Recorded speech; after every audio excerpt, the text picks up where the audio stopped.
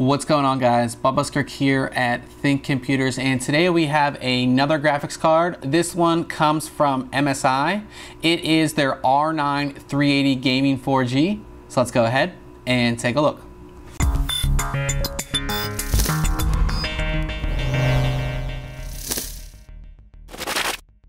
The R9 380 Gaming 4G comes in MSI's typical retail packaging for their gaming series. So we have black and red here. On the front, it does have that MSI Gaming Dragon logo. And that's pretty much it for the front. It lists some of the main features too, as well as 4 GB of GDDR5, PCI Express 3.0, and OC Edition. On the back though, it goes into great detail, not only on the card, but some of the other features as well. So if you are at the store, you can get a really good idea of what this card is all about. If we go ahead and open this up, we have a box inside of a box. This one is kind of easy to pull out, seems.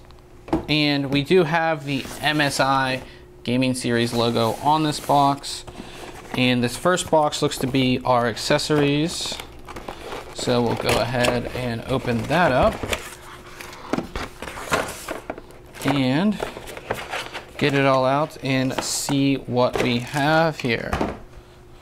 So the first thing that we have is a little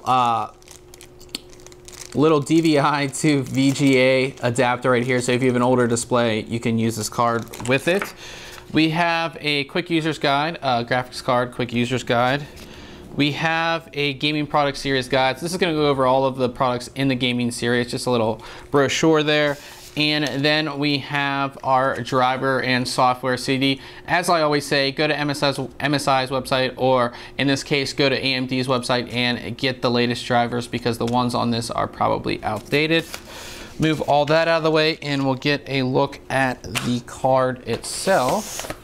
The card comes nicely packaged, as you can see right here, anti-static bag and all of that.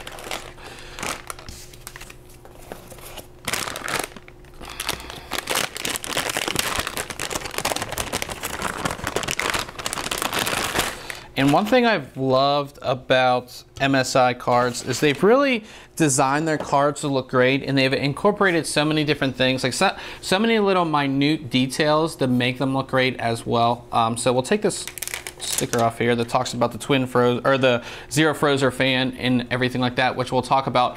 But what they've done is just like a little attention to detail, which I wanted to point out, is like the protector on the PCI Express connection is red.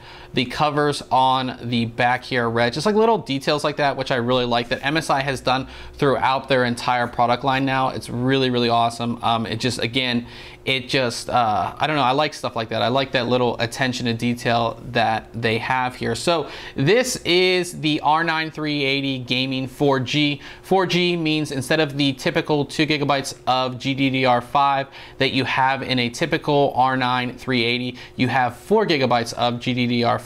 So for those who don't know, the R9 380 is a rebrand of AMD's R9 285, which is based on the Tonga silicon. So this is basically a rebrand, faster clocks, everything like that. This card has a little bit of an overclock compared to the reference design. So you have 1000 megahertz core, and then the memory is actually overclocked to 5800 megahertz. That's GDDR5 effective as well. So you're gonna have a little bit of a boost over reference design when using this card. Taking a look at the card, it has that MSI gaming design here with the Twin Frozer 5 cooler, which is one of the best looking coolers, and it has a lot of really, really cool features. So you have the red and black opposite design here, which looks really great. Of course, you can match this not only with MSI's gaming motherboards, but as well as other motherboards that have red and of course black on them, which there are a lot out there. The cooler itself features two cooling fans here, and these cooling fans are the torque X fans, and these were introduced with Twin Frozer 5, and what they actually do is as they are spinning, they're pushing air down on the cooler for better cooling and for better airflow. They actually push air down. And what these actually also do is there's this application that you can use within the their software suite that allows you to control these fans independently. So if you want one fan maybe running at 20%, you want one running at 80%, you can actually control the fans independently, which is actually pretty cool for different applications or things that you're doing. It's just a really cool feature that that they've added into their software suite. These are also zero Frozer fans, and what that means is that when the GPU is running at idle and not very warm, the fans will actually turn off. This not only makes it quiet, but it saves you power as well. Again, another really cool feature. And then once the temperature gets to a certain point, these fans will go ahead and spin up and start cooling off your GPU. The actual cooling design is a dual aluminum fin stack, and then you have a bunch of heat pipes in there to keep everything nice and cool as well. Taking a look at the side of the card here, you can see there is an MSI logo, and I'm almost 90% sure that will light up. So for being sort of a lower end card, having a logo that lights up is actually pretty cool. And you can kind of see the heat pipes here. And then we have our power connections, which are two 8-pin PCI Express connections. And then if we flip over to the back, we can see this awesome backplate. Again, for a not the highest end card in the 300 series, having a backplate is pretty awesome here. You can see the MSI Dragon logo, MSI logo. Just looks really great. Backplates are becoming extremely popular now, especially with everybody who has cases that have side windows that show off their graphics cards. You want a pretty awesome backplate right there. And then on this side, we have our connections here, our display output connections. And I'll take all these, as I mentioned, all these red covers off.